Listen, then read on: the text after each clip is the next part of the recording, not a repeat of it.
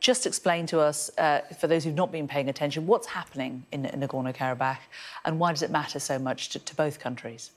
So this is a small, very mountainous area which is mostly populated by ethnic Armenians, but under international law is supposedly Azerbaijani.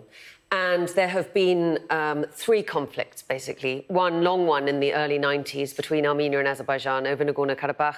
One in 2020 that was about 6 weeks. And then last week, a 24-hour lightning sort of blitzkrieg offensive by the Azerbaijanis on local Armenian defence positions, which has resulted in the local Armenian authorities saying, OK, it's untenable for us to continue living here. Azerbaijan basically says that we should be integrated and have no minority rights, have no political rights, and our entire population is going to leave. You know, the Armenians are hardwired to fear genocide and ethnic cleansing for good reason. The hostility between these two countries has seen pogroms, it's seen terrible conflict, it's seen appalling atrocities. There is no trust between the Armenians and the Azerbaijanis, and that is why you're now seeing a massive exodus, which could result in the absence of Armenians from this part of Azerbaijan, where they have been living since, you know, the 4th century. And Michael, what's the wider context to what's going on here? Yeah, I mean, the wider context is that Azerbaijan feels emboldened now. They're a rich country with oil and gas, relatively rich, 10 million people. I mean, Armenia is 3 million people, and Nagorno-Karabakh is 120,000. So the Azerbaijanis decided in 2020 that they were going to try and take back some of this territory. They've blockaded Nagorno-Karabakh since last year.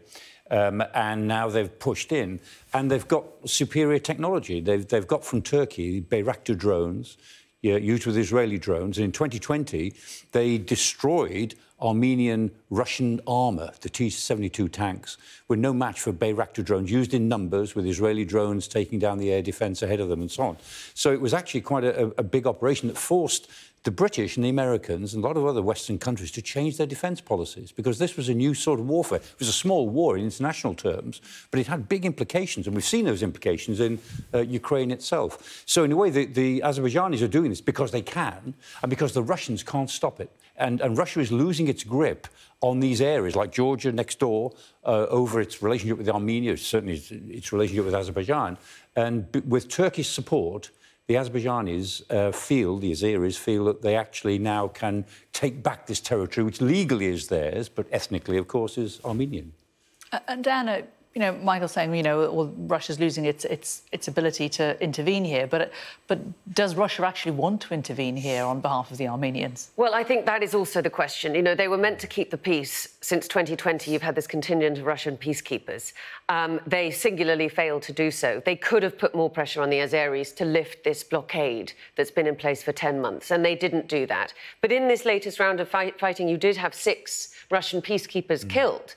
And I think that Russia has been preoccupied with Ukraine, and they've seen Armenia move further towards the west, look to the west, because Armenia thinks the Russians have failed them in Nagorno-Karabakh, and they don't like that. You know, the Kremlin today said, we are still allies with Armenia, we are still involved in negotiations with them. So I think that Russia is worried about losing its power in this region, and it has always been a region where Russia and Turkey have sort of vied off against one another. But it does look as though Russia's essentially kind of slightly wiped its hands of the problem, accepted Azerbaijan's decision-making, and that Russia, Turkey and Azerbaijan have sort of done what they want against the poor Armenians.